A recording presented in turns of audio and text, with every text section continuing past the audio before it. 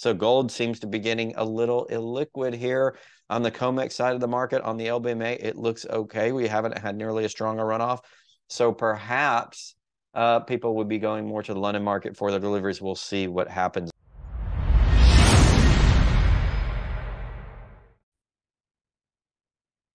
Hey everybody, this is your host, Rob Keens at goldsilverpros.com. Recording this on December 18th, 2022, and this is your weekly market wrap-up.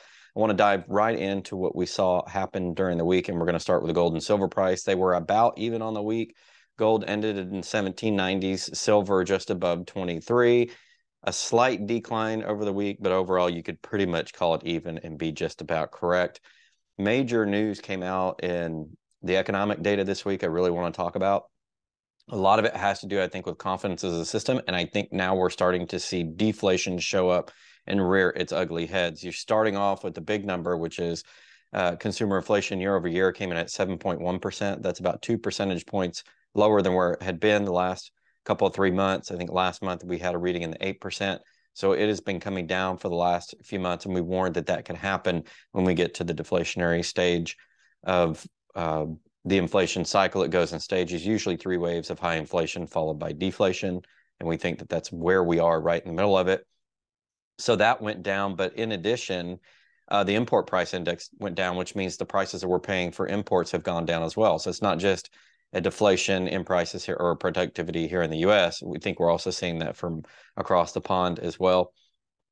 We did see a little bit of strength in the jobs numbers. Initial jobless claims are down to 211,000 on expectations of 232,000, so not bad. But all the manufacturing and the sales data does not look good. Retail sales down 0.6%, excluding motor vehicles, still down 0.2%. So automobile sales are really down. The rest of the economy is down as well. Empire State Manufacturing Index, that's New York manufacturing, is down double digits, minus 11.2%.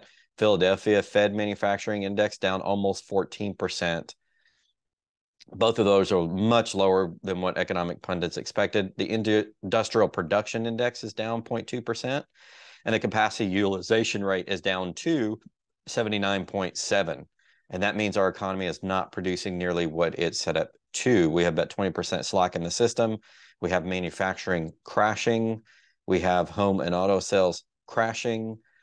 And we have inflation coming down. We're in a full deflationary cycle. I do believe business inventories have ticked up 0.3%, something I showed on the program this week. I talked about business inventories also on the JM Bullion blog, where I talked about how we're ramping up inventories even at a lower capacity utilization rate. We're not using 20% of our economy. That's the slack. We're still building inventories, which means the consumer has stopped buying and the businesses have stopped buying. The S&P U.S. Manufacturing PMI Index is down to 46.2. It's below expectations of 47.7.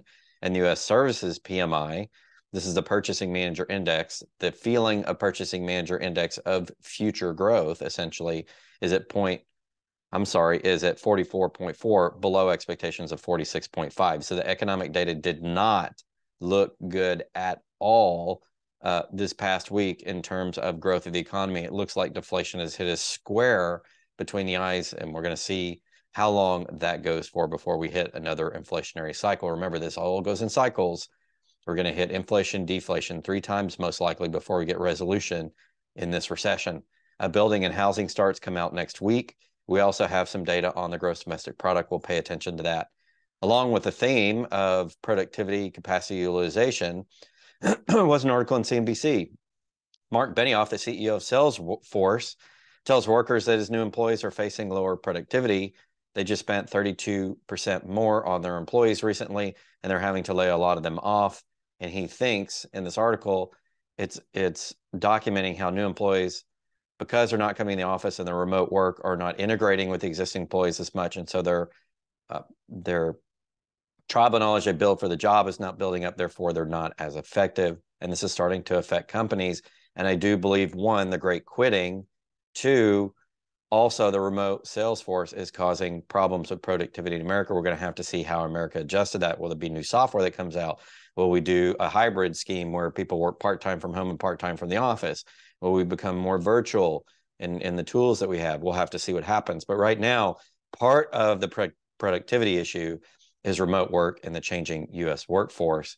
Also, a nice little article here from you from Zero Hedge, looking at the Global Innovation Index. This is from Visual Capitalist, and Dorothy Neuville put this together. The U.S. is not the most innovative company. They are number 2 behind Switzerland. There is a rating based upon several categories: business sophistication, human and capital and research, institutions, infrastructure, market sophistication, knowledge and technology outputs, and creative outputs.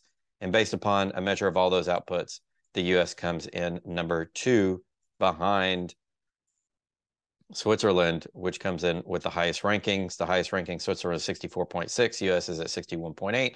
Just 0.2 points ahead of Sweden is 61.6. The United States, however, is the highest in North America, second highest in the world, and much higher than competitors Russia and China. Russia is sitting at 34.3. China is at 55.3. Australia, 47.1. India, 38.6. Most African nations were in the teens, with Namibia and Botswana ahead. Egypt is ahead as well in the low 20s. South Africa led the African continent, 29.8. Kenya at 22.8. Europe, the highest, again, Sweden was 61.6. Germany at 57.2. France at 55. The UK at 59.7. Most innovation still coming from the Western world, although the Eastern world tends to be catching up just a little bit. There is the news for you this week. I want to get into the precious metal side of things, so we're going to start talking about the data that we see on the COMEX. And we're going to start off with gold. Here's the volume in OI. Of course, when you see low volume here ending up December, it means we have less trade. Most of the trade is moved to a future month. That month is February, as you can see by the contract data here. Not much trade going on in December, although people are still taking deliveries. Another 351 physical deliveries came off the market. There are only 348 contracts left for December, so we don't expect to see too many more deliveries for the year. Maybe the last 348 will deliver or cash settle. 360,000 contracts traded on Friday for the February contract, and we're going to see what the settlements came in to look at the price. Up $12 on Friday's data, almost $13 to close at 1,820 cents on strong volume on Friday. We look back to Thursday, we were down $30, however, the worst day of the week on volume of 186,000 contracts. That's where gold ended.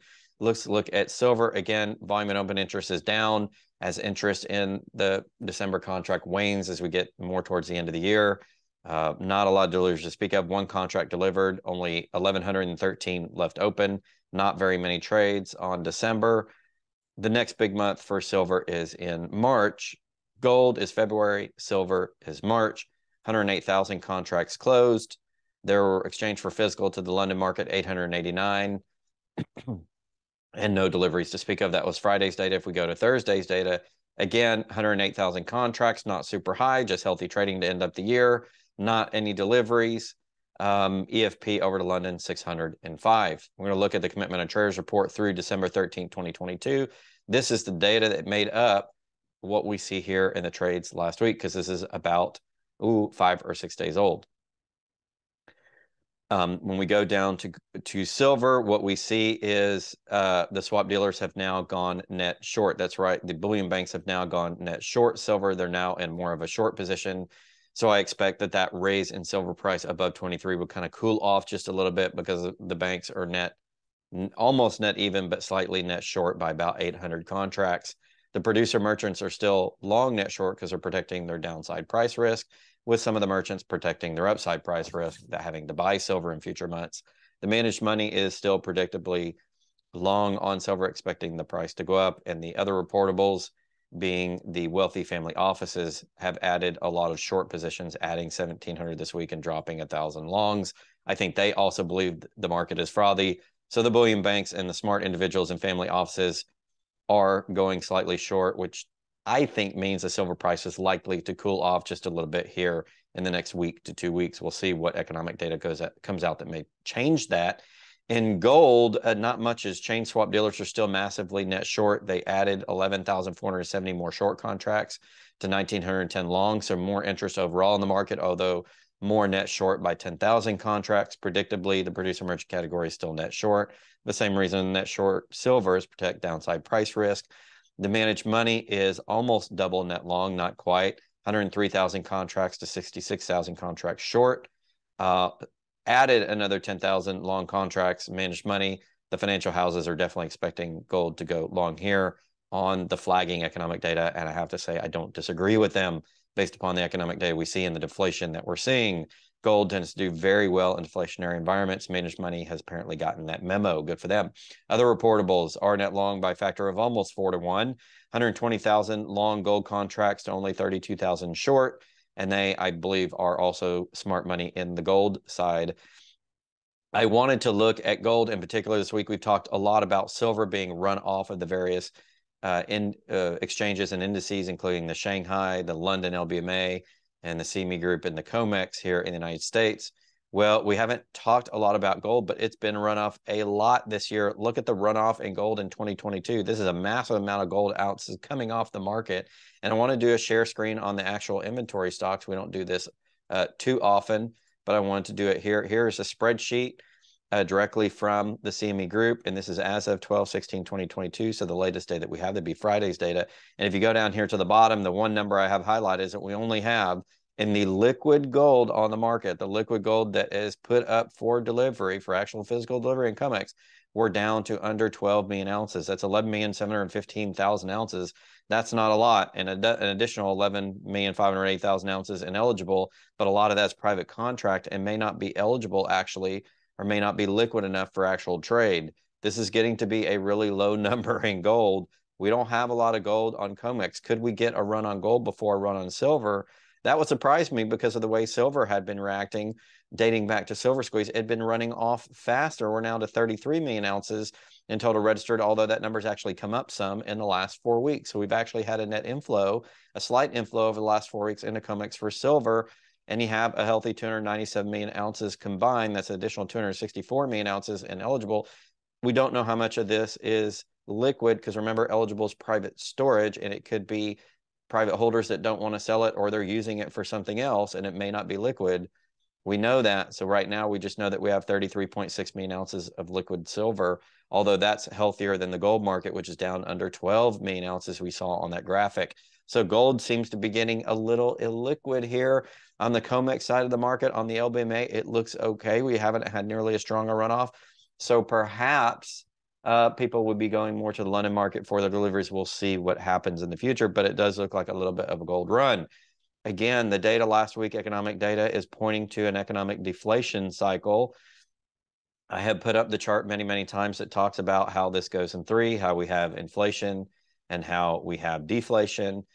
I do believe that that will continue as time goes on. We will have a nice deflationary cycle. I think you're going to see demand destruction from the consumer. And I think we have too much supplies. So that supply destruction is going to have to start to occur. And that's going to lower capacity utilization in manufacturing. It's going to lay off manufacturing jobs. It'll lower shipping rates and amount of shipments. And that will affect the Chinese economy as well. In the manufacturing side, the economy across the world, in both Germany and China, I expect those to be affected because the U.S. will be buying less. We'll continue to see where deflation takes us and how the Fed in particular reacts. Have they tightened too much going into this deflationary part of the recessionary cycle? We think they probably have, and even reducing the latest rate hike to 0.5 of a percentage point or 50 basis points was probably not enough. They probably have over tightened. I suspect we'll see the effects of that coming in the next few weeks. That'll wrap up this weekly market wrap up, which we do every Sunday in the late afternoon or Monday in the early morning to get you started on your trading week. Both Gold Silver Pros and jmbullion.com channels.